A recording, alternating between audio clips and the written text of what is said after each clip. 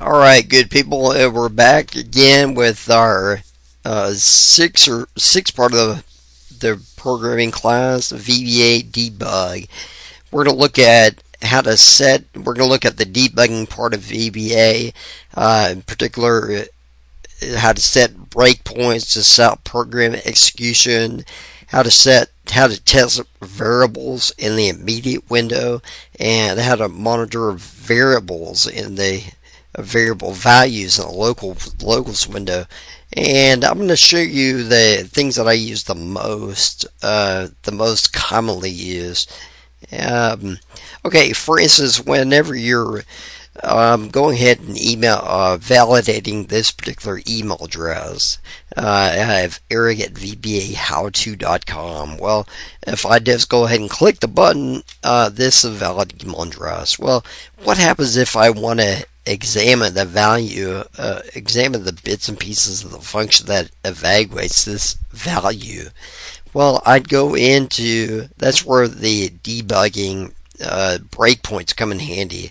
And that's one thing that VBA does a great job doing, because you could break your you can put a breakpoint right here just by clicking out here on the left margin of the VBA window. You can put a little breakpoint like that, or you can press it, and what it'll do is stop the code execution at that particular point.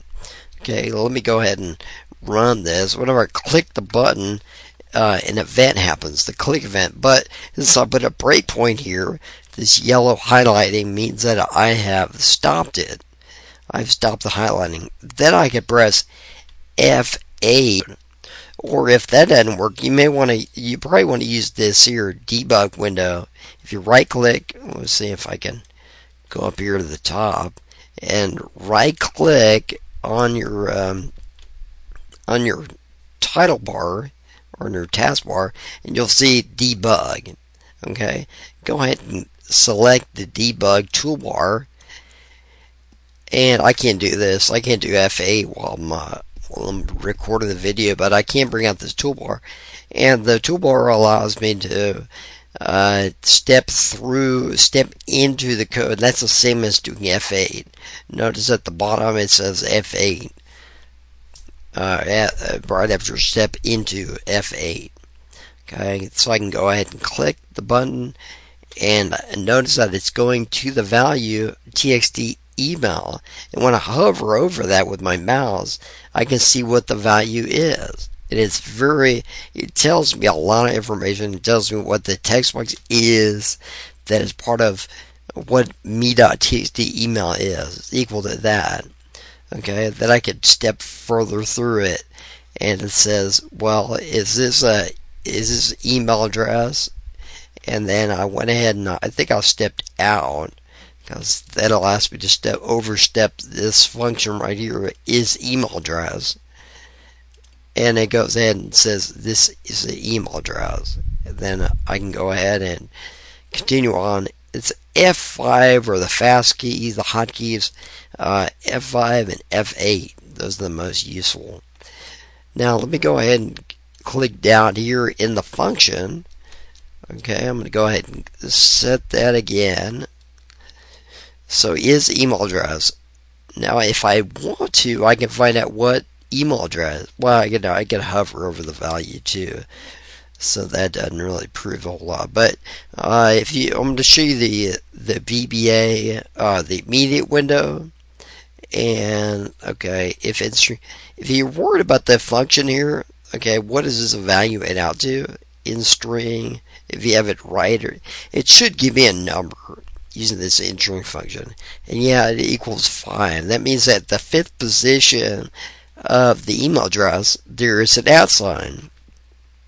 Okay, so I know that it passed that particular test. Step into. So I'm going to the next line. Now, if instring.com. Okay, so if I want to go ahead and evaluate this, if let's say this is a real useful feature, you can press Control G or go to this immediate window here on the VBA toolbar and bring up the immediate window. Okay, that's where you can evaluate what's going on. You could type an exclamation point, and you could type in, let's see if, I don't know if my copy works, because I'm in record mode. Okay, it does work.